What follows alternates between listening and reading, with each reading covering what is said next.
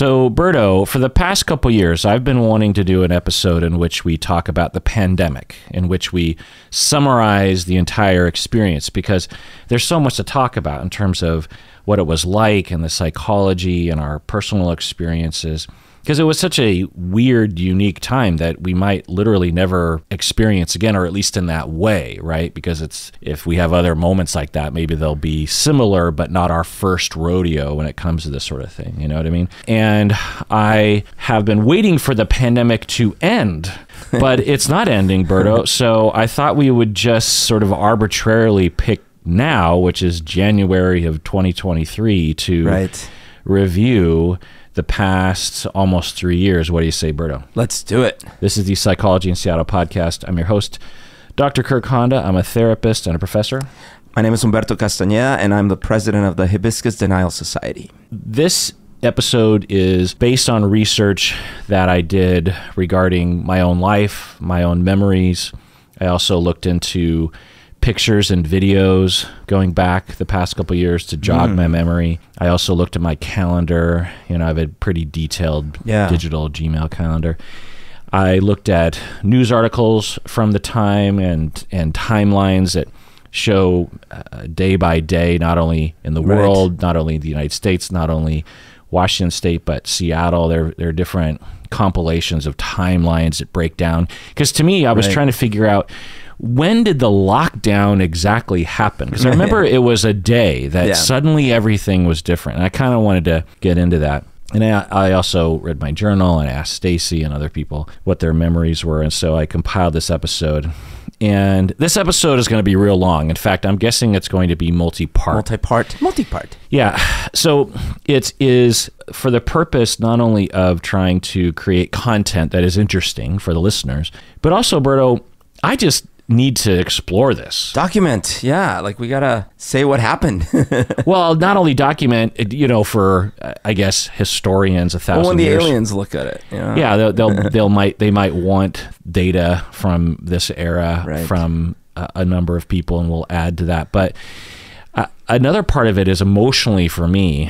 I just feel like I need to wade through the details, because as it was happening, it was every day, especially in the beginning, it was this breakneck speed of differences, you know, like all of a sudden, boom, huge difference, boom, huge difference. And you didn't have time to really absorb what had happened. And so it was a lot of survival. And it was it suddenly occurred. Instead of it being like an abrupt ending to the experience of the quote-unquote pandemic, it's been kind of like smeared across. So let's go back to the very beginning, I guess, before the pandemic ever started. I just want to provide kind of the precursors. When they make a movie about this, some of them will start in the 80s, 90s, aughts, when you have thousands of people conducting research regarding viruses, coronaviruses, immune system, vaccines, people looking at pandemics in general, people realizing, wait a second, like, yeah, the flu is pretty awful, but there was this thing called the Spanish flu, there was the thing called the bubonic plague, there was the thing called the Black Death, and at some point, it's going to happen to us, and we're no better at being able to manage that today. In fact, we're much worse off because of the globalization of our society, and how, you know, like the movie 12 Monkeys is about this concept.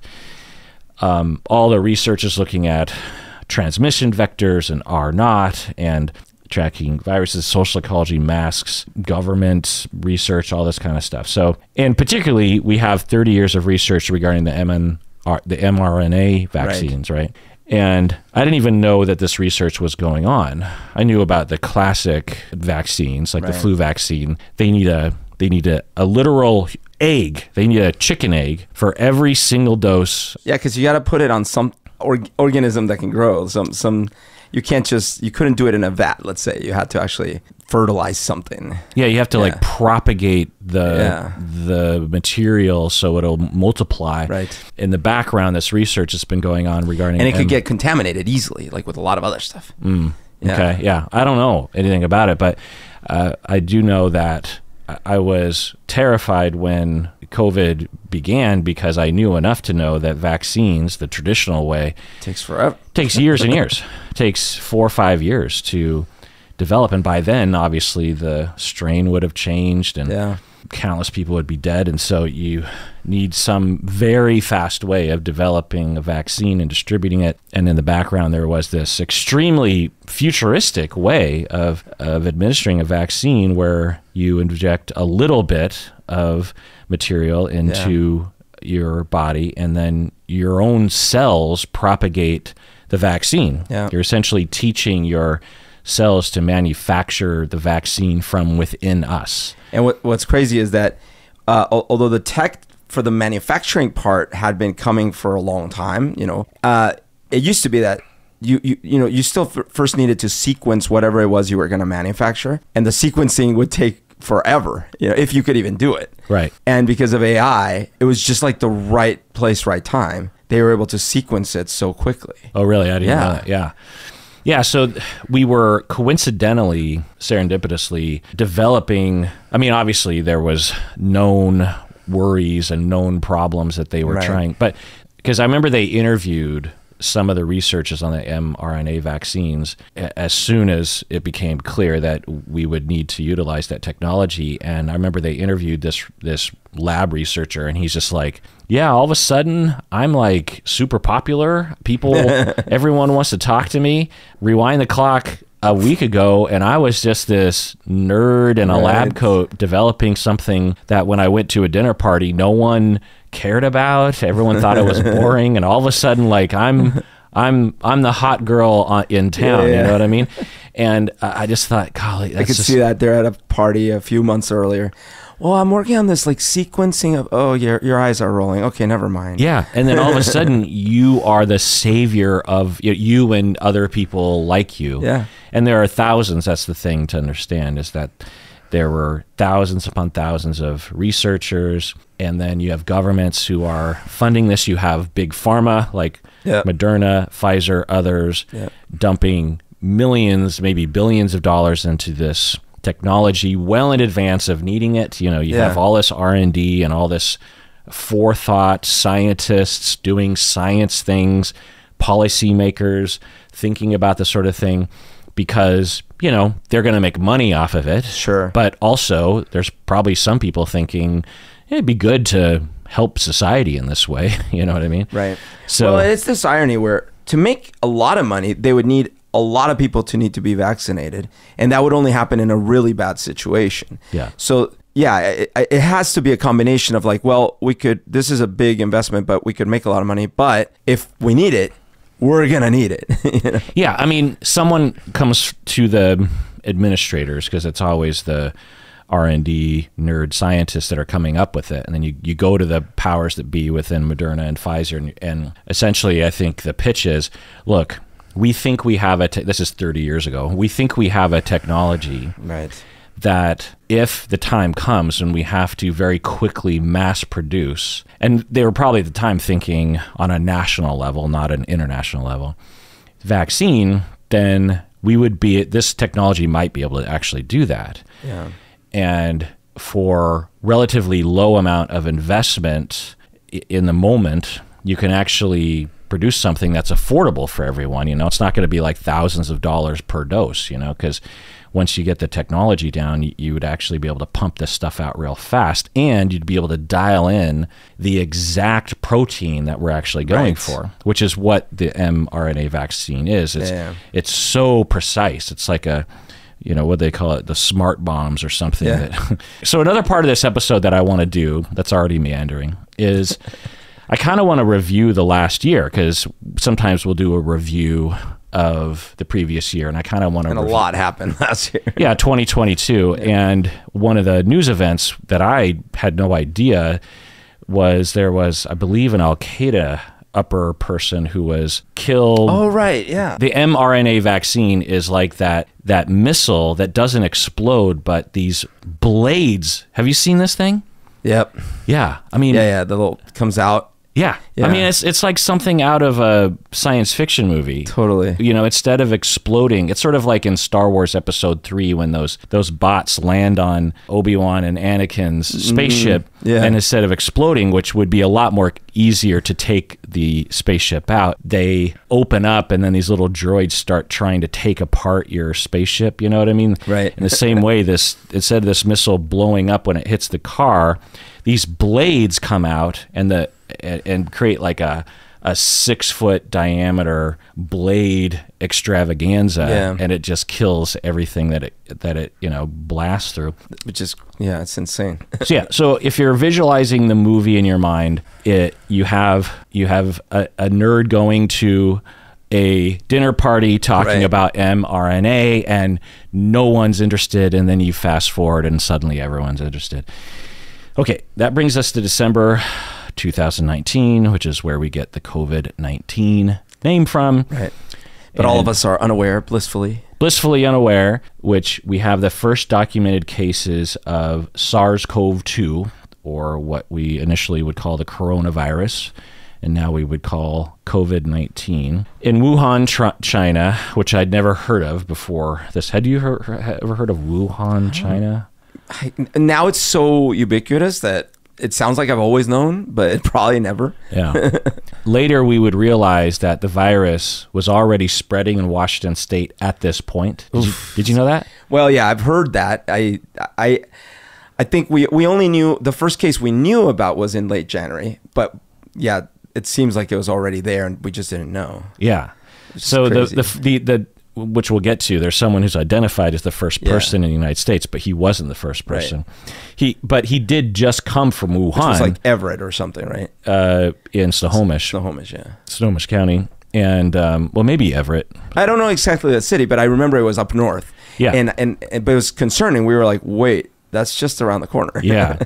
But so I don't know the exact, if they know this, but I suspect based on this that the SARS-CoV-2 virus had already been circulating within Wuhan, China months prior to December of 19. Who knows? Well, I'm sure you've heard, I've heard so many anecdotal stories of people saying that they were very sick that December and they never knew what it was. Right. Yeah. Right. So that's how we came to learn that it was already circulating through Western Washington, December 19, because people came forward later and were like, well, you're describing what I had in December. Yeah. And then they test them for antibodies and they've got them. Yeah. Pre-vaccine, right? Wow. Yeah. And by the way, Berto, I asked you to prep some stats, so feel free to, sprinkle in as they seem relevant. Yeah, my stats are not from the beginning. Okay. So we'll get to my stats. It might be episode 3 by the time we get there. Yeah. This is the first episode where I'm actually like, because usually I sit down, I look at the notes, and I'm like, yeah, it'll take 45 minutes, and then it's like 3.5 hours later. This is the first time when I was like super nerding out on this the past week. I was like I was obsessed with because personally I just wanted to know like the details, like when everything happened. And the exact nature of everything. It felt like, I don't know, it just felt like I was archaeology dig of my own life that I forgot because it's such a weird time, Yeah. It's like a dream. That's what Stacy said. I was asking her about, what her memories were about those first few months. And she, after we were talking about it a little bit, she's like, it's kind of like a dream. Well, I've had, even just this weekend, I went to a get-together at my brother's. There were 2 people there who were his friends from Capitol Hill from years ago. I'd met him, all the way back then, like 15, 20 years ago. And then they were at this party. And I'm like, oh my gosh, hey, you guys. Oh, I haven't seen you. What, it's been like 20 years, 15 years, 20 years? And they're like, well, I mean, we saw you at your mom's barbecue a year and a half ago. And I was like, oh, right. There was this whole series of things that happened in the last 3 years that I've either just misplaced or put like way before, or they just never happened. Right. There was another thing that happened where I thought there was someone that I had talked to in 2019, like spring of 2019. And last year I was thinking, oh, I should probably give him a call because it's been a few months. And then I looked at our chat log and it was like over 2 years prior. It's like, oh my God. Yeah. It's like these black holes of time. Yeah. I think there's this weird time distortion that we might label for the past few years, where on one hand, things seem like it was just yesterday, and on the other hand, things seem like they were ages and ages ago, like a previous lifetime. Like I did, like what Stacy said, like a dream, like it didn't even really happen. So in January 2020, I remember hearing news about a quote-unquote lockdown in Wuhan, China. At the time, I 100% figured that it was just another panic that would never impact me or 99.9% of Americans. You know, Ebola happened not that long prior, and the amount of panic that was happening, I think it was 2015. The amount of panic. Yeah, when there was like one guy that traveled to the country, had Ebola. Yeah. And we were all like, oh, we're going to die. Yeah. I think a total of 2 Americans died from Ebola. I mean, a lot of people in Africa had died, but it wasn't tremendous, and it was pretty gruesome. Because it's hard to catch it, which is, I mean, hard comparatively. Harder to catch it. Pretty gruesome to catch it, right? It's like, what, 50% death rate if you catch it. Okay. So bad. Yeah, and the amount of news coverage and the paranoia, and I remember getting scared myself, and then fast forward a couple months and it was a non-issue. The Zika virus I'm not saying it wasn't a terrible thing, but when you essentially living in Seattle, it was feeling like a lot of crying wolf. Yeah. Even with H1N1, which I actually got in 2010 or 2009 or whenever it was floating around, the swine flu, right? It was this really scary thing, and I got the flu because I usually did even though I would get vaccinated. Although I think I got the flu, I started getting more rigid about getting the flu vaccine after I got H1N1 because it was pretty bad, but it wasn't awful, right? If you would have told me that it was a very similar sick intensity as previous flus, I would have been like, yeah, maybe. So, you know, I wasn't scared for my life or anything. And so even then I'm like, well, a lot of these things, if you're healthy, like it's fine. You get sick, and I don't want to get sick. I hate being sick. Right. You know, I'm one of those people that opens handles with a handkerchief and that kind of stuff. You know, I'm not like cavalier about it, but I'm also, by January of 2020, and I hear about yet another virus, I'm thinking everything will probably be fine. I mean, at most you're probably like, well, we should watch it and see how it develops or whatever, but we're fine. Yeah. And even as I say that out loud, there's a part of me, and I'm sure people in the audience are saying, well, Kirk, you're an idiot, because of course viruses are a big deal and pandemics are possible. But this is part of the documentation that I want to lay out. I am extremely, for a layperson, I am extremely in contact with the science around a lot of things that are outside of my expertise, but particularly around viruses. There are podcasts I listen to that I would say among all the scientific topics they talk about, 15-20% is about potential pandemics. So it's sort of like I know about the various different probabilities of the Earth being struck by a comet or an asteroid that will be an extinction level event.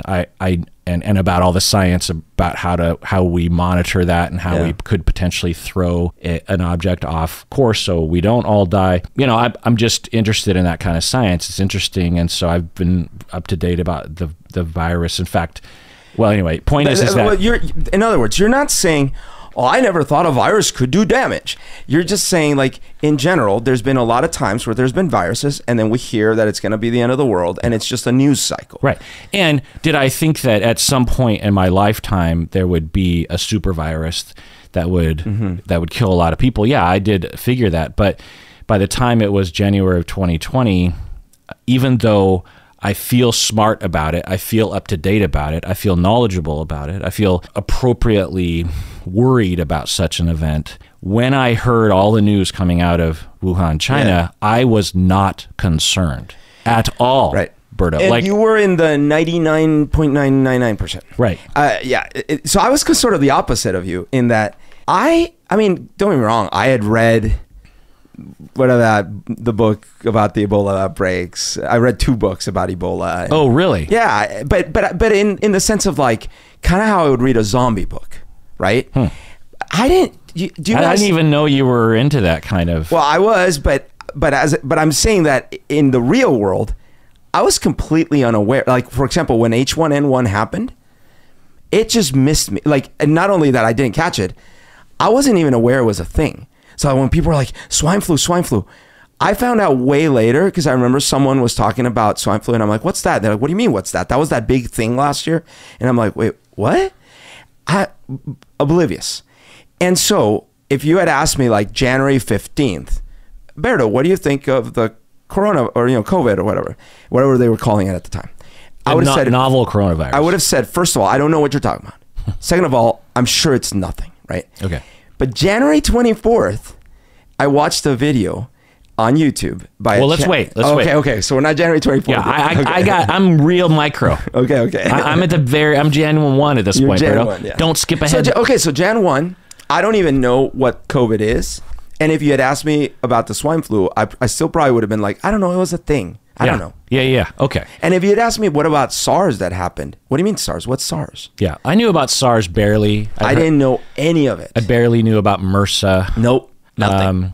And so I was like doubly unaware. But the other part of it that made me not worried at all was the news wasn't about the virus. It was about China's draconian measures to contain the virus in this province. Right. And I thought, well, they not only is it probably not an issue, but China seems to be doing their typical thing and really enacting their government control to. Yeah. So it won't even leave there at the expense of the humans on the ground. Yeah. You know what I mean? You just imagine the dehumanization. And my impression also was that Wuhan wasn't like one of the privileged provinces. You know what I mean? It was like the the South Dakota or something of China, and thus there's not a lot of political power that they're going to be able to wield to say, hey, stop rounding us up into apocalyptic 80s style movies, and making, okay. So I figured, it'll be fine. And then January 9, the first confirmed death happens in Wuhan, but I probably didn't hear about it. But then, skip forward, January 21, the CDC, United States, announces that someone, well, let's take a break, Bert, and when we get back, I'll tell you what happens. Let's do it. Okay, so January 21, CDC announcement, 35-year-old man living in Snohomish County, maybe Everett, tested positive, first official case in the United States. Later evidence suggested it arrived earlier. He had just returned from Wuhan, China after visiting his family there. He had returned on January 15th, and so by the time he reports to urgent care with symptoms of pneumonia, just 4 days later on January 19th, he's released from the hospital on February 3rd, so he stays for a couple weeks. And after 2 weeks of treatment, he was treated for 2 weeks in hospital with the antiviral drug remdesivir, which they still use. Yeah. And he did okay. They had already known from China that there was this novel coronavirus, and I guess they ran tests or just figured based on his symptoms or something. And so I remember there were announcements about it, and it was like, oh, it's here. But I remember thinking a similar thing with Ebola. We had 1 or 2 cases of people who came directly from that region in Africa who had Ebola. And we also hear that the guy recovered, right? Doesn't sound pleasant, but it didn't kill him. So then what happened on January 25th? Well, so on January 24, because I looked through my YouTube history, I found exactly the video. It's from a channel that I definitely do not endorse because I didn't realize this at the time, but they're a total conspiracy channel. So it's like one of those clocks that are broken, but they're right twice a day. This is what happened. I randomly came across this video, and it was about that. The title of the video was "China is not giving us, it's like, it came short of saying that they were lying, but China is not being upfront about what's going on. I was like, what? So I started watching the video, and it is presented very neutral. The guy's not yelling or anything like that. And they show a lot of graphs and a lot of charts and all that. Yeah, so data. Just pausing, this would be in the movie depiction of this event. You would have you and I, and maybe even experts in the field of virology would be like, yeah, everything's fine. And then you have this crank. Random crank, on the side, like screaming into the ether, and everyone's looking at him like, oh, that guy is... But it's true, like before and after. But he also believes in having aluminum foil hats, and he believes that, I don't know, the aliens made the pyramids or something. And so because he's such an outside of the box thinker, he just randomly happens on... And he happened to deep dive on this one topic, and he was right. Yeah. And so anyway, so I watched the video, and I don't believe in conspiracy theories. I'm not into that stuff. But I watched this video, and they showed so much footage of what was like actual footage of what was going on that I hadn't seen. And then they showed all these charts and they actually started talking about all the cases that were popping up in France, one place here, and the length of time between they discovered it till they were in the ICU and all these things. So I was tinfoil all of a sudden. I had a little tinfoil hat, and I started being the weirdo among my family and friends. As an example, my brother was like, hey, he was at the time living in San Francisco. And in early February, he was like, hey, I'm planning a trip. Like, when should we come up? Like, come up to Seattle. And I said, I don't know, man. I don't know if we're going to be able to travel much. Like, I got a Disney trip coming up, which I might cancel. And I don't know what March is going to do. Early February. Early February. My goodness. But only because of these weird crank videos. Yeah. I mean, you never said anything like that to me. Well, so I felt a little embarrassed. Like, you don't care about my life? No, I felt embarrassed about it. Like at work, as an example. Yeah. At work, we had a little round circle in the hallway. I mean, you would have been maybe one of 3 people in the Seattle area that was thinking along these lines. Dude, we were having a discussion at work, and one of the senior directors was telling everyone, no, this is not a thing. This will be over in a few weeks. We won't even hear any more about it. When was this? This was like early February. Early February. And I was sitting there debating whether I should raise my hand and say, well, I watched this video on YouTube. So I didn't. I just kind of kept quiet. But in my head, I was going like, I don't know. Because, the lockdown didn't become a reality till March. So at this point in February, I had a trip going to Disney, February 15th. And it's the start of February, and I'm talking to my wife, and I'm going, because she's starting to hear me. Two things happened that were very weird. Do you remember that's when I got sick for a week, remember? Yeah. Like really sick, which to this day, both my doctor and I are curious about whether it was COVID or not. But whatever it was, during that time, I watched a ton of videos. I like deep dived into this thing. So I was the crank going to my wife. I'm like, I don't know what's going to happen. We might be in lockdown. We might be this. And she's like, okay. And then I start showing her the videos. She's used to it. Yeah, I'm like, no, look at these videos. Right, because that's the other thing. Your broken clock is right 4 times a day. Exactly. Not just twice. And so then I tell her, like, listen, we might need to cancel our trip to Disney. Yeah. Did you cancel it? No. Oh. Which was so reckless. But oh, come on.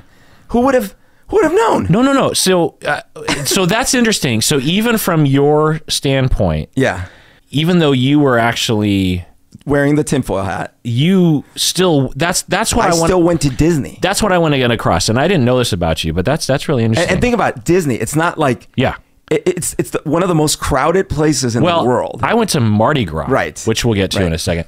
So I went not only to Mardi Gras, but I also went to Tahoe, which is which is casinos, right? And tightly packed gondolas, right, heading up the mountain that you can't even breathe in normally, let alone in a time. But anyway, and I was fighting in the meantime. I was getting in fights on Facebook about this. I was because people in the Be Neighborly site, you know how they have those like neighborhood things. Yeah, I was getting on there because people are like, "Oh, people are stocking up on stuff. They're so stupid." And I was trying to send them links and saying in February or March. In February. No, because by March we were locking down. But everything, I don't know. Like, if people you talking about it, okay, because you have the history. And by the way, I tried to find my history on YouTube my watch history, and I Googled it and figured out there was a way to do it, but I couldn't figure out how to actually do it. Maybe you can show I know me. the channels that I was watching, and I went on their playlist. But you don't have your actual... I haven't tried, because that's so far back. Right. My phone doesn't go that far back. I would have to go on the... Anyway, yeah. So, but I found in the channel, I went back and found the exact video and the date that it was published. Yeah. Okay. Yeah, but anyway, because I'd be surprised if people in your neighborhood, from my memory, I don't remember anyone giving a crap until a couple weeks before the shutdown. Yeah. But in February, I don't remember anyone. That's late February. I don't remember anyone. Yeah, late February. No, but I guess that's what I'm talking about, is that I was that guy online in late February. Yeah. Yelling at people, not yelling, but like posting links and being like, no, you're wrong. This is because by then I was almost there too. I'm talking, we're still early February. And early February, my brother actually got concerned. He told me this way later, like last year. He told me that he got concerned for me because when I told him, I don't think you should plan a trip to Seattle, man. I think this is going to be really bad. And I sent him some links. He didn't tell me this at the time, but he got worried. He was like, oh no, my brother's gone off the deep end. Yeah, well, which happens a lot, with you. Yeah. And, I mean, not terrible. Yeah. You're not like you're not a complete crank, but you have a lot of anxiety, which we'll get to in a second about our episode about health anxiety. Right. Do you have the history of that email? You probably do. It was a chat. It was text chat. Yes. You could probably scroll back. Right. Could that be interesting to see the exact date that you were so worried that you were telling him? Right. So unfortunately, you know how it is on iPhones, you have to keep scrolling. Yeah. I only got to 2021, so I'm gonna download my history on my PC and then grab it. Okay. But because I'd be curious as when you were actually pretty worried to the point where you're telling your brother not to come up, even though you want to see him. Right? It was early February, and I don't know the exact date, but the reason I know is because it's when I was sick. It was while I was sick, and it was before my trip to Disney. And the trip to Disney was the 15th. Okay. The reason why I'm really hammering on this is because when they make the movies about this time, they probably will make fun of all the people that didn't see it coming. Right. And I want to just put on the record that it was arguably a overreaction at the time based on even what we knew. I mean, maybe you could argue, or at least at the very least, smart, connected, well-informed individuals who have mild OCD like myself, meaning that I've had a compulsion and an obsession around viruses for a long time. I'm not diagnosable, but I'm in that direction. Right.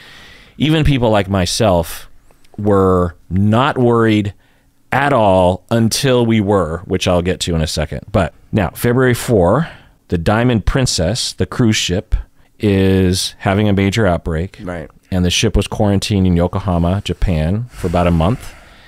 Of the 3,700 plus passengers and crew, about 700 became infected, and 9 people died. Yeah. And there's a documentary called The Last Cruise that came out last year, and the whole documentary, from my memory, I gave it a 6 out of 10, by the way. I watched it. I didn't. Didn't we talk about it or something? Maybe. Because I didn't find it to be a good documentary. Well, it wasn't amazing. It seemed kind of cobbled together pretty quick. It seemed more like a research project because they took 5 couples who had filmed themselves because they just were, while they're stuck on this boat, they would film themselves for Facebook or checking in with their family or something. And they took all that footage and then compiled it and then had post interviews with these people and compiled it into a documentary. But it really lays out just how terrifying it was to be, because not only are you stuck on this cruise ship, but you're actually stuck in this tiny room.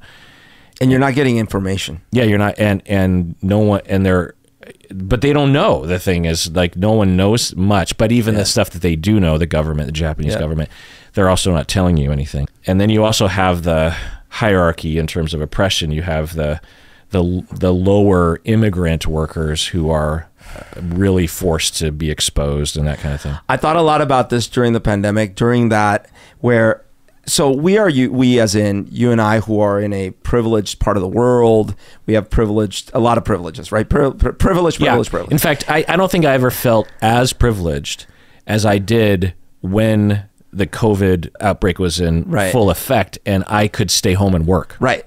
But I kept thinking how we take for granted that, like, if we go to a restaurant or a theater or a thing, or even if we're on a boat or something and things are not going well, like, we can complain. Now, they don't always fix things, but usually at the very least you could just leave the restaurant, not leave a tip or something, you know, like.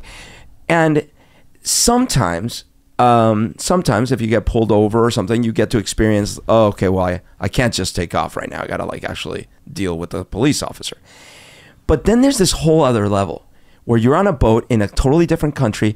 They don't care at all about your opinion. They will not listen to anything you have to say. You don't matter. You're a number on a boat. And from their perspective, it's for good reason, because they're doing it for the greater moral good. Right. We're referring to, I believe, an Indonesian fella who was on the boat, I think. Yeah. I can't remember, or a Filipino fella that was on the boat. And just how this boat, which I believe is a British company, was just treating him like utter shit. Right. And so I kept thinking about that, how, wow, you're just like, we have this illusion, like, we have rights, and if I say I don't, you know, but there's these moments where you lose all of it. Yeah. And it sucks, because you must feel so. Think about even just in our situation with all our privilege and our ability to work from home and everything, it still felt fairly powerless. Like, wow, we're stuck at home. Yeah. Wow. But at least I could walk from my bathroom to my living room. Yeah. I could walk around the block. Right. Yeah, people on this boat, because the Filipino or Indonesian guy, I can't remember, it might even be Singaporean, I'm not sure, but they were stuck in the bowels of the boat with no windows. Yeah. You know, they didn't even have windows. Okay, so then we have February. So this is happening. I remember hearing about it. I mean, at this point, people hadn't died yet, but I'd heard that there was a cruise ship that had an outbreak, and they had, again, I thought, well, wow, they're really cracking down. Because to me, as someone who's been fairly concerned about viruses for 20, 30 years, I always am like, yeah, this is what you should be doing. You should be quarantining. You should be shutting down the boat. But they never do that. I'd never heard of stuff like this before. Right. A really bad flu breaks out. How many countless cruise ships have had flu outbreaks? Yeah. And they do nothing. Now, what is funny, I did end up reading Which, by the way, the flu does kill people. Oh, totally. Yeah. I ended up reading this paper on the SARS virus during the pandemic at some point. I don't remember why, but I read this whole paper on the SARS virus. Little did we know, like, in fact, the reason the SARS virus didn't become a big deal is because they did a really good job quarantining and being on top of it. But anyways, so yeah, I was not aware either, or not either. Unlike you, I actually wasn't thinking like, oh, there should be all these procedures in place. So when all this was happening, I was sort of like, whoa, that's crazy. That's like those zombie books I read, those Ebola books. Yeah. By the way, if you as a listener want to also share, because I do want to hear your experiences, comment below on YouTube, comment below on Patreon, email in, because, you know, I'm just going to take a guess and say that you have your own memories. It'd be better if you commented below on YouTube and Patreon, because then you can talk amongst yourself. Berto and I will also converse with you on Patreon anyway. But let's take a break, and then we'll go to February 9. Okay, so it's February 9, Berto, and it's the Oscar party, which you attended at my house, and Parasite won, if you remember. It was a fun night. Yeah. And did I win that year? You might have. I might have. Yeah. You win a good amount of time. You and Taryn win often. So that was fun. And then February 11th was when COVID-19 was coined. And I might have read it at that point, but everyone was calling it the coronavirus. Right. Which, by the way, is a set of viruses that, in all likelihood, you've been infected. All of us have been infected with various different types of coronaviruses. Yep. This was a new coronavirus, SARS-CoV-2. Then February 15th, I went to a Seattle Dragons game, and so that was the 15th. The 15th. So in the meantime, I'm in Disneyland. So you're at the game. Yeah. I'm in Disneyland, kind of biting my nails. So we're there because we're not masked up yet. And we're there. And plus it wasn't known that it would be a respiratory transmissible virus. No. See, I had already ordered a pack of N95 N95 masks. Really? Because of these videos. Okay, that's funny because I had a pack of N95 masks. Yeah.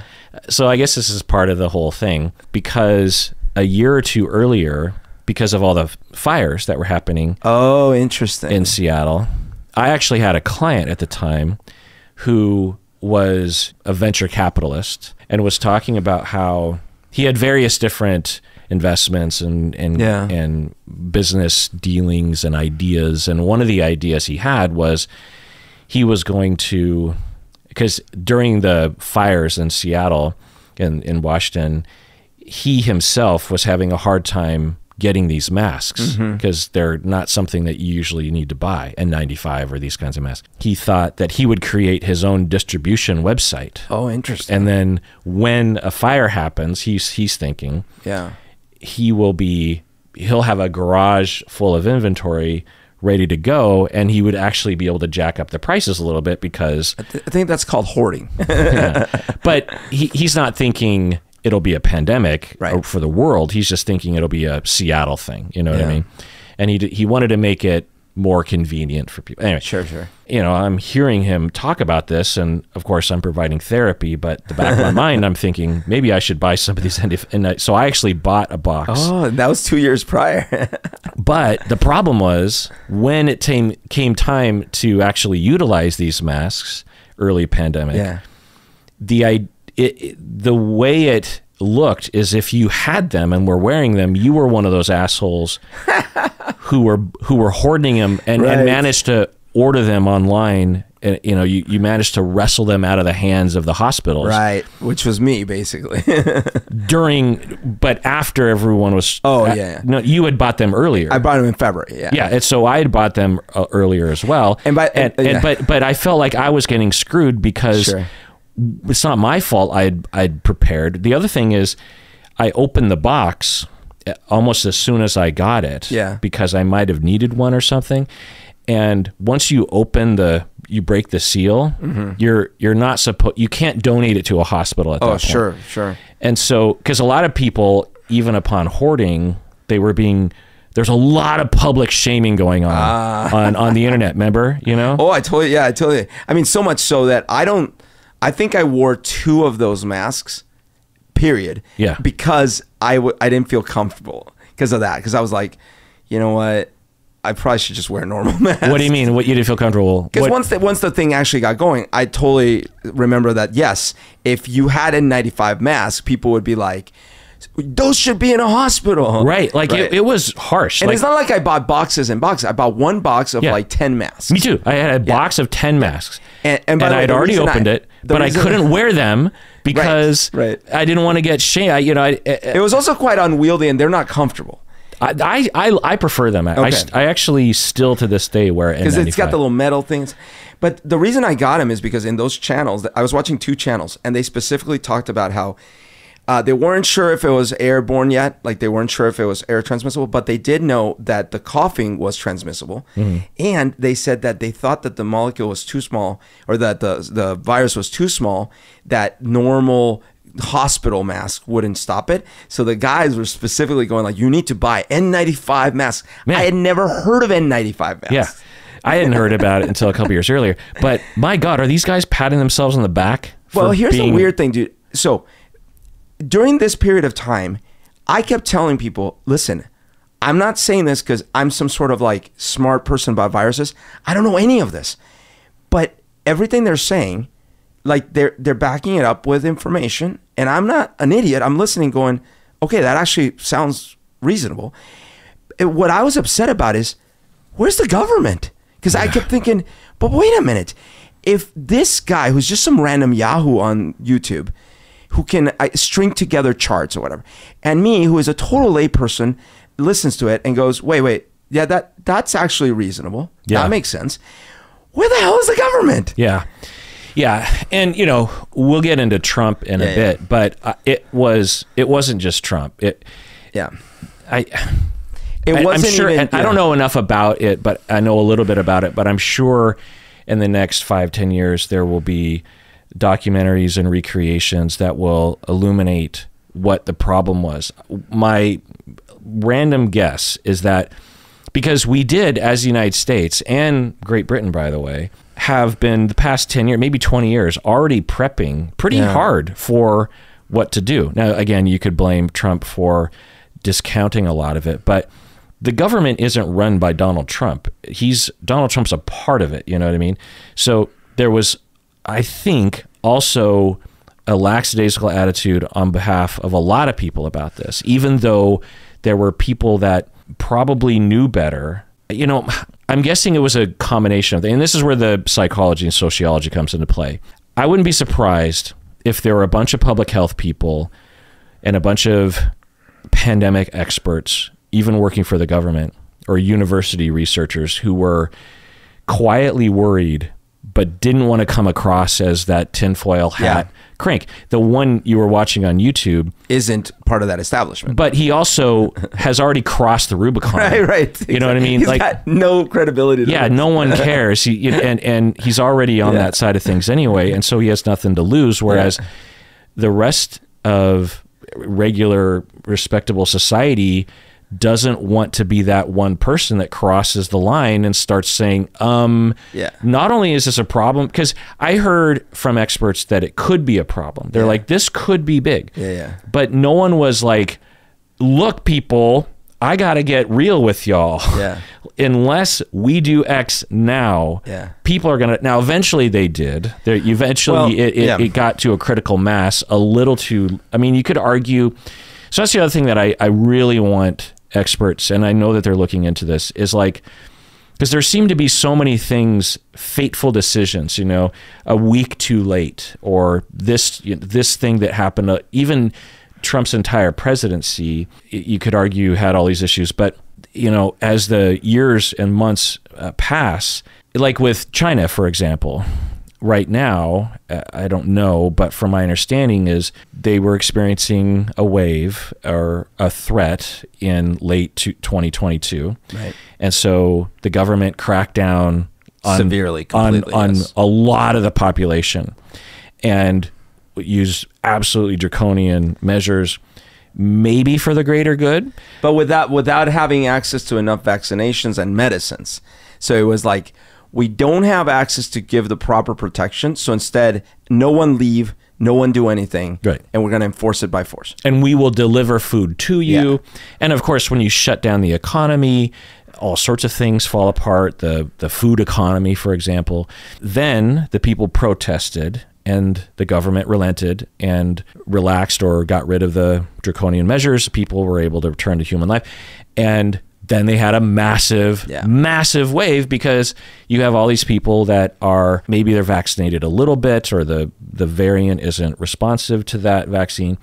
Well, and again, they still don't have enough vaccines and medicines. And so it's the worst of both worlds. Now they don't have the restrictions, and they don't have enough supplies, and they don't have enough hospitals, and you know, it's all of the above. But it's sort of a trade-off, right? Like if you shut down the entire economy, you're not going to be able to get the supplies. Right. Yeah, I don't know. It's all kind of related, right? From the outside looking in, it seems like they traded one extreme for another extreme. Right. Maybe there was a middle ground there, but it's possible that you're doomed either way. You either get it now, the current variant rages through society now, or you put it off for another few months, and then it eventually just happens anyway. So the analysis that I'm looking for is, was it doomed anyway? Were we all, because like one of the things that I remember happening was there were all these comparisons happening by mid to 2020 of like us and Australia and Sweden and all these. And I remember there was a lot of talk about from Swedish people saying, look, we don't have a problem. You know, and Sweden often is superior to the United States. I would say 99 times out of 100. Every government policy, every societal measure, it's always just embarrassing how Sweden and other Scandinavian countries, and they just got it all figured out.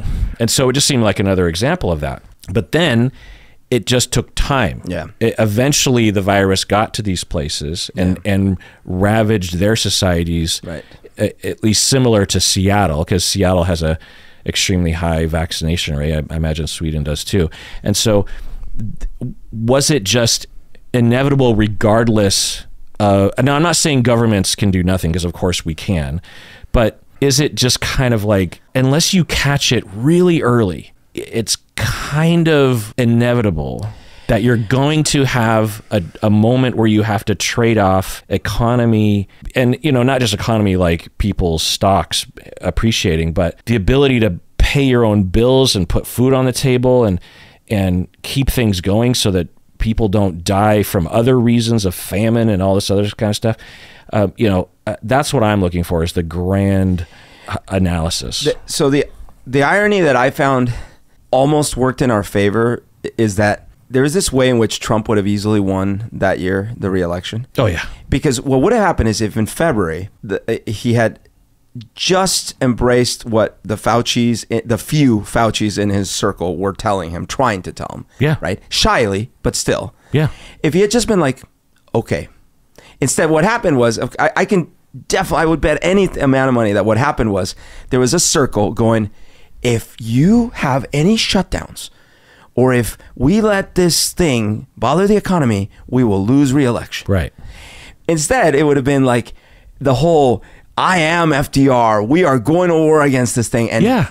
And look, would have people still died? Oh, absolutely. Would we have saved some of the New York crazy hospital disaster at first? A little bit, right? If we have shut saved down sooner, would we have saved? And maybe this is a good time to get into the stats regarding right. Republican versus Democrat. Yes. Would we have saved a lot of Republicans and also Democrats absolutely. Who were being right. infected because Republicans were not getting vaccinated or weren't taking precautions? Yes, absolutely. In fact, just on this topic, while you're looking that up, is when this happened. And I've looked into the statistics on this, and there's been documentaries on this. And I remember thinking this, when, you know, mid-March, when this whole thing began, I thought, holy crap, Donald Trump is up for election later this year. He will undoubtedly get reelected, because all he has to do is mail it in. He just has to step aside, and he can claim ownership of the whole thing. And you know what? I don't care. I hate the guy. You know, I don't hate Republicans in general necessarily. I hate that guy. Right. And for obvious reasons. And you'd have to be a dimwit not to understand what those reasons are, honestly, or in a weird echo chamber. And believe me, I don't like my echo chamber. I reject all sorts of shit in my echo chamber. So I'm not brainwashed. I'm sure I'm brainwashed, kind of, but not entirely. I think, you know, I don't know.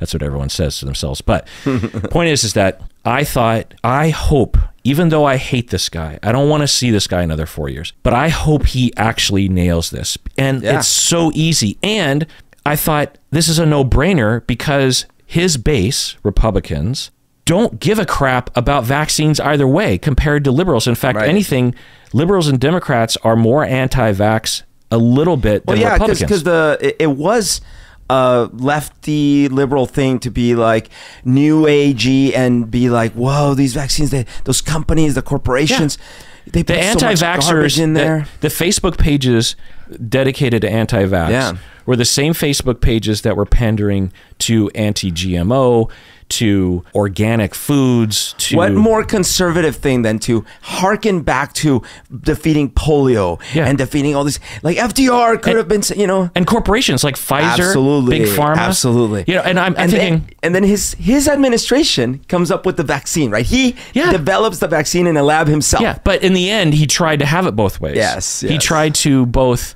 So when it began, that's exactly what obviously that's the conversation that he had in his own stupid mind, which was presidents are elected on economy. Yeah. It doesn't matter anything else that's happening. If the economy is doing well, and often the president has nothing to do with the economy. Unless you're in a war. Yeah. And that was what kept FDR in office. Right. So, but you could also argue the economy turned around because of the war, because it galvanized everyone. But you have this idiot who wants to be reelected and is being told, and there's all these reports, because, you know, it's a paper trail of these conversations to Donald Trump from the experts, several different vectors, not just Fauci, but, and I don't even think Fauci was involved at this point. There were all these other people even within his inner circle, advisors that he appointed himself, telling him, this will be what will define your presidency. and people are going to die, and a bunch of crap is going to happen. And because he is such the opposite of an evil genius. Right. He's like a child just being like, but I want my economy. And you're talking to your kid and you're being like, you can't eat 15 cookies. It's just not, or I can't buy you a Tesla, 7-year-old child. But I want a Tesla. But I want one. Well, you don't understand. Like, it doesn't work that. I get that you want it. I want my economy. But the crazy thing is your example of, and I want my Tesla for the 7-year-old. What's so sad to me is we're not saying, look, no one is saying that in December of 2019, Trump should have. No, I am literally saying that in February, all that needed to happen was for him and his administration to come out, not panicking everyone, just saying, here's what's happening. This is actually very serious. You want to throw China under the bus? Fine. Throw them temporarily under the bus. Right. But here's the deal. This is very serious. We have to take the following measures. But my administration, because I am working solely on a vaccine that comes out of my brain, and we will get through this. And to your point, well, that sucks. That got us another 4 years of this guy. But you know what? It would have saved lives. Yeah. And it would have also kind of at least given us one thing to rally behind, that we were all on the same page. Yeah, I thought, because when George W. just happened to be president at the beginning of 9/11, I liked the guy temporarily. You know, I remember when it's hard to remember this, but when he was standing at Ground Zero saying, it was hard not to be like, we will hunt these people down. Because you and I, as the rest of Americans, we were fucking terrified. Yeah. If this could, missiles packed with 300 people flying around the skies, just raining down and creating chaos and death. And, you're just like, it was no joke. And terrorist activity had been slowly increasing over the past decade in the United States, from outsiders. You're just like, George W., he's not mincing words. He's a straight shooter. That's why he got elected. And so I remember temporarily liking the guy. Then we had mission accomplished, and it was all downhill from there. But I thought, with Trump, this is going to be his reelection. All he has to do is listen to the experts and say he did it. And I'll be happy with that. And in this moment, thank God that Republicans are pro-vax. I remember thinking that. Right. I remember thinking, thank God that Republicans... Because we can't... At least that'll be one thing, Yeah, the one thing I can depend... Because it's not it wasn't even really politicized. It wasn't like Democrats were against vaccinations. It was just that, if anything... I just remember thinking, and it's so hard for me to comprehend this, that vaccinations and pro-Western medicine was not a politicized issue. If anything, it was Democrats that were against it. So it's so hard for me to wrap my head around that, given everything that happened because of him. Yeah. This is one of those moments where you can blame everything on one person, because no one else... It's not like some random Republican governor gave a crap. You know what I mean? Not at that point. Not at that point. Because Donald Trump came out of the gate strong and hard about everything's fine, about this is going to die. And I have all these quotes from him, by the way. But so you have the stats there. Yeah, so here's some example. It's just a smattering of things. So there's 7.9 billion, nearly 8 billion people in the world. At the time when the COVID started, it was like 7.6 or something. Well, there's more than 8 billion now, but at the time there was 7.9-ish or something. Total worldwide cases. Like, did you already look it up? If I ask you, will you already know the number, or can I ask you as a trivia? Cases. Total cases since the start till now. I don't know that. I know the deaths. Okay. 667 million for the world. Of documented cases. Of documented cases. Of documented cases, how many do you think in the U.S. since it started? 660 million for the world. Documented cases, United States, like 100,000 or 100 million. 100 million. So it's 330 million people in the US. So it's basically 30%, right? Now, granted, it's not exactly, because some people had it more than once, right? Yeah. but it's 8.4% for the world. Yeah. Well, the more telling number is deaths, because you can't. So you can't have you're either dead or alive. Right. You know what so I mean? you have, for the world, meaning that many people around the world could have had COVID. Yeah. And they were never tested. Right. Maybe people in the United States could have had it, never tested. So the thing is for the world, 6.8 million, nearly 7 million deaths, which is a lot of people dying from something, right? Which is 0.1% of the population. It's fine. Yeah. It's a lot of people. Yeah. But for the U.S., out of, it's over a million, which is 0.3%. Yeah. So it's triple the percentage. Yeah. And it's the U.S., the highly technologically advanced. We invented the vaccines. What? We have the best medical system. Yeah. Contrary to what people will say, like when it comes down to it, our medical system, if it allows for people to utilize it, which is the question, then it is the best in the world. We have all the ivermectin. And so then another weird thing too about it is that you have 667 million doses in the US of vaccine. So 70% are fully vaccinated. But it took a long time. And that still means 30% of the country is still not vaccinated. Well, and there are certain swaths where 80% aren't vaccinated. Right. So when you split it, like you were talking about by state and then politics, right? Yeah. So by state. It's like, for example, in Seattle, and we have these data, but I couldn't find for my zip code, but we have certain, like King County is something like 83% fully vaccinated. King County is where Seattle is, but King County is pretty big. Yeah. But when you actually look at particular zip codes like Sammamish and Mercer Island and probably your neighborhood, I'm guessing. Yeah, Kirkland. My neighborhood. We're talking 99% statistics. Yeah. Statistics show that there are pockets of our neighborhood of Seattle, greater Seattle area, where you have 99% fully vaccinated.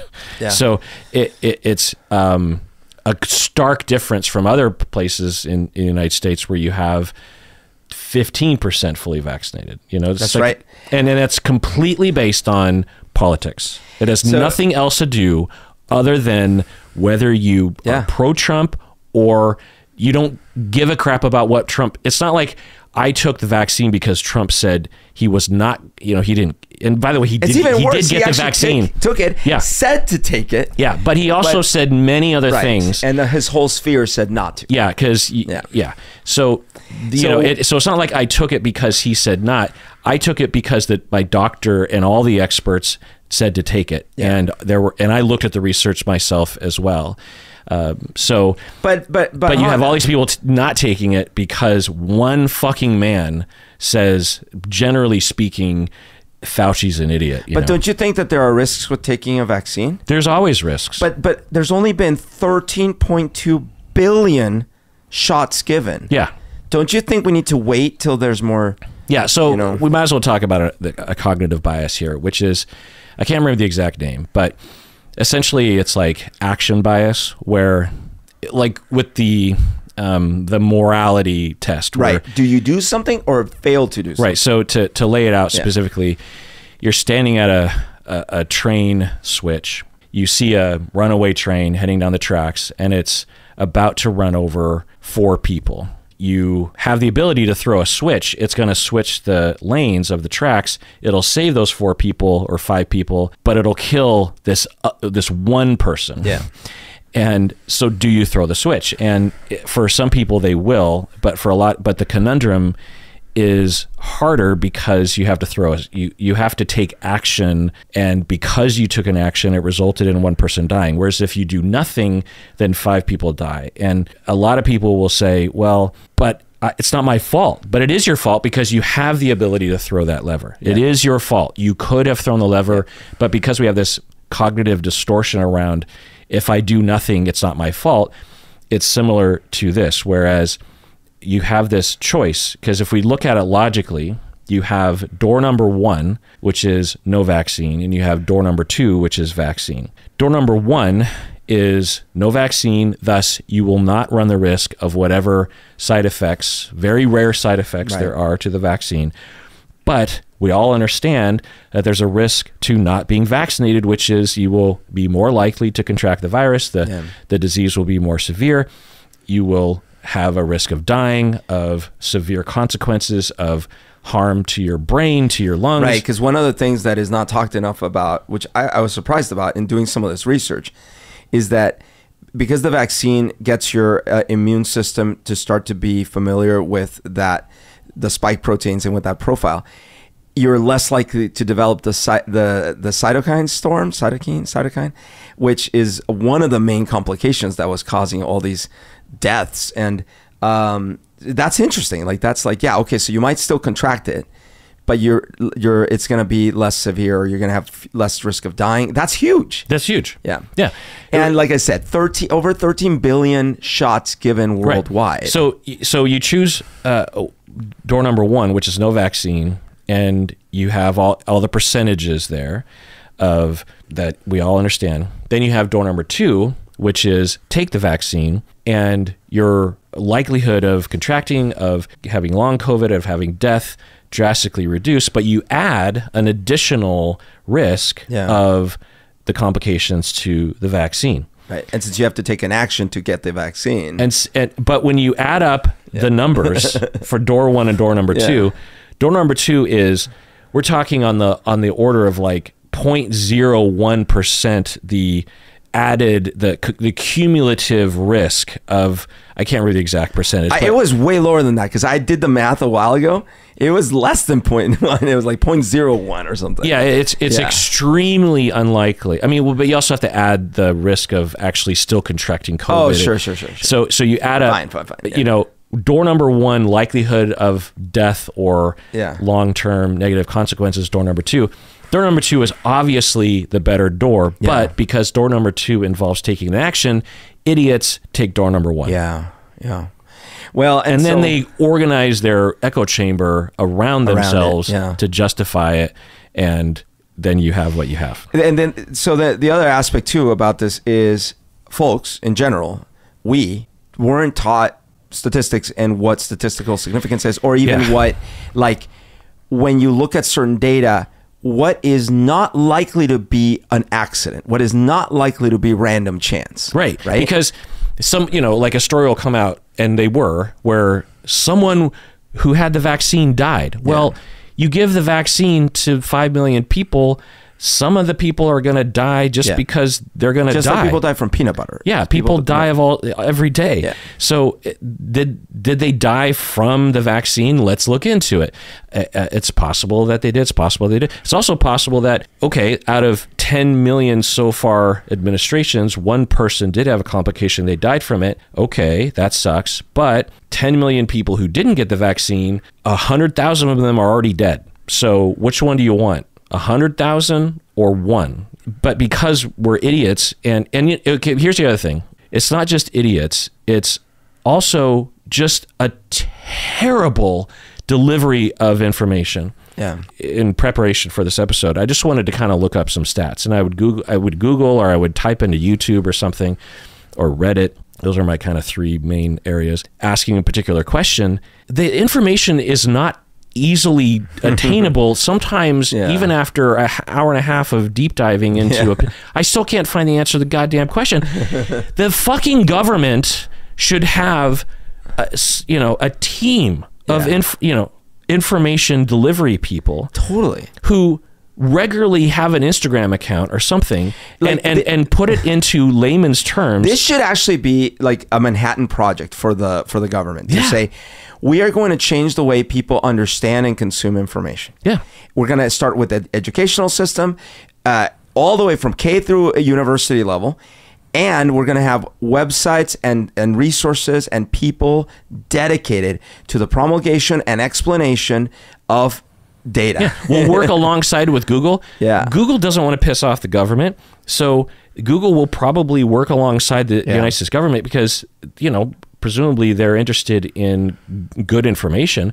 And so they could say, look, here's where, people who type in this question should be, the first thing on the list should be this thing. I'm sure Google would bump up the SEO for that kind of thing. Absolutely. Subsidize some of the top creators on YouTube to create educational videos on topics. Right. Dude, it totally makes sense. Yeah, sponsor PewDiePie to talk about this sort of thing, and you're already in have 5 slides that are easy to understand.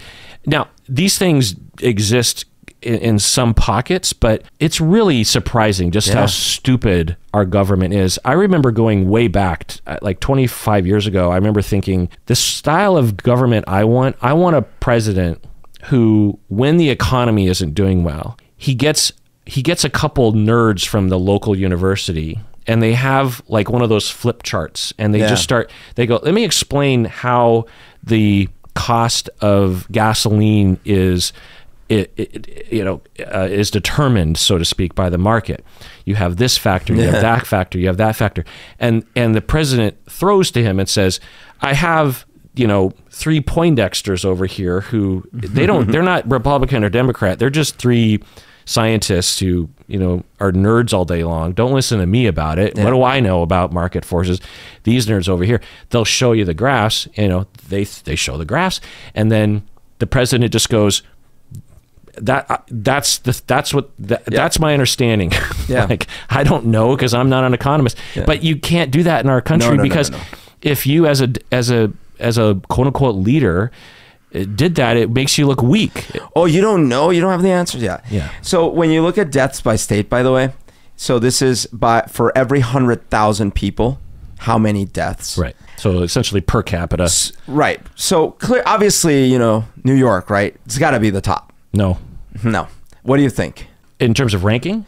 Yeah. Top deaths by state in the United States since, overall since the pandemic started. New York's ranking? No. Which one do you think had the highest rate of deaths for 100,000? They're Republican states. Yeah. They're all Republican states. So like name one. Alabama. Alabama is number 6. Yeah. With 424. The top one is Arizona. Then it's Mississippi, Oklahoma. I mean, Arizona, you could argue, isn't super Republican, but it's still fairly Republican. Alabama, Arkansas, New Mexico, Tennessee, Michigan, New Jersey. So you get to New Jersey. Yeah. And then you go to the other side of the fence. So the least. Per capita. Least, yeah, per capita. So first you have Hawaii. Now you could argue a lot of reasons for that, but it's there. Then you have Vermont. Yeah. Then you do have Utah. Yeah. I saw this, and because it is pretty Republican in Utah. Right. The one thing, have you ever driven through Utah? I haven't, but I've heard how desolate it is. It is more desolate than you imagine it is. In fact, Nevada is even worse. I've driven all the way through Nevada from tip to tip, and Utah, and I can tell you that there's a lot of room. The only thing I can think of is just like there's not a lot of people crammed into small spaces. That is some of the things that some of these have in common. Alaska is another one of the lowest. Exactly. Plus Alaska's isolated, right? Yeah. The other thing, and there's hardly anyone that lives up there. Like, we've all heard of Juneau, right? Yep. You've heard of Juneau, Alaska. Yep. Juneau, Alaska, we would not have even heard of this town, even if it was just 30 miles west of Seattle, because Juneau is tiny. So Washington, though, is pretty low. It's number 6 on the list. Yeah.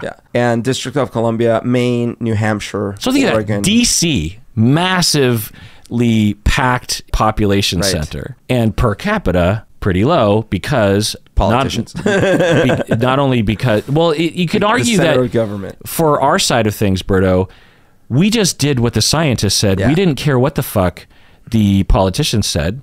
Because, but what I'm saying is the politicians said one thing, but you can be sure they got vaccinated and they were safe in District of Columbia. Right. Even the Republicans in DC. Yeah. But DC is vast majority Democrats, by the way. Yeah. But so it's not only vaccines. That's the one thing you can kind of measure, because you either were vaccinated or not. But what it also is, but there was masking and public events and everything. Yeah, just the adherence to the precautions. Now, I will say, so now the difference is stark. Like it's 3 times greater death rate between the top and the bottom. Yeah, 3 times. At the same time, to your point earlier, this isn't the kind of thing where like, oh, if we just listened to the libs, we could have had 0 deaths in the country. Right. No. We were going to suffer. We were going to have shutdowns. We were going to have deaths. It's just a matter of how much damage to the overall psychology of the country, how much lack of unity, how much division, how much preparedness for the next time. All of that is the price we paid for this silliness, for this ridiculousness. Yeah. Because think about how if we had like come together and all these things, everything else aside, we were saying like, okay, and now we have a blueprint for how to handle. Guess what? Right now, the next time something like this happens, you would think, okay, now we're ready. No, we're not. Yeah. Now it's going to be another round of conspiracies and crazy the Republicans often lag behind by like a step or two. Yeah. If you consider it like that. Like, you won't find a lot of Republicans today who deny climate change in general. That there is a change happening to the climate. But you did hear that 20 years ago. Oh, yeah. Or even 10 years ago. Yeah. There are still Republicans that will claim that. Yeah, but it's now very few. They'll point to snow in the winter as example that climate change isn't happening. Global warming isn't happening. Literally, a federal elected official brought snow into the chamber and said, there is no global warming. Oh, and it's just like, you fucking idiot.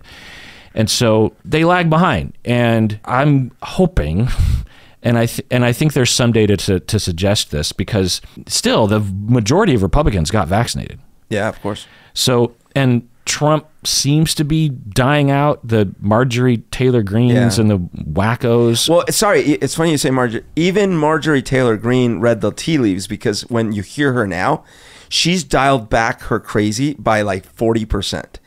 And she's making others like Boebert look like real weird wackos, even though she's a really weird wacko. Yeah. So I'm bolstering the point that, yes, I think that there's been enough evidence that, okay, being completely out of this world crazy is probably not going to work.